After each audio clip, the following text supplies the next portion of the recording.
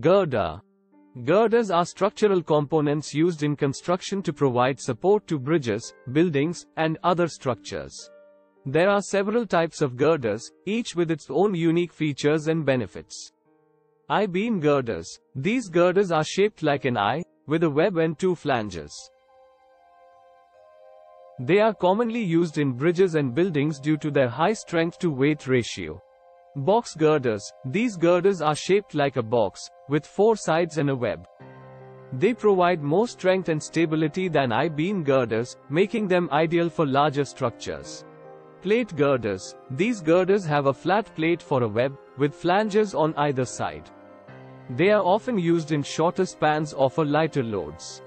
Trussed girders. Trussed girders use a series of diagonal and horizontal members to increase their overall strength and stability.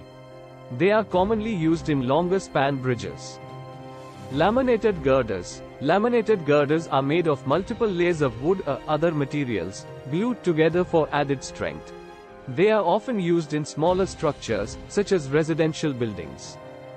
In conclusion, there are several types of girders, each with its own unique features and benefits. The choice of a particular type of girder will depend on the specific requirements of the structure being built.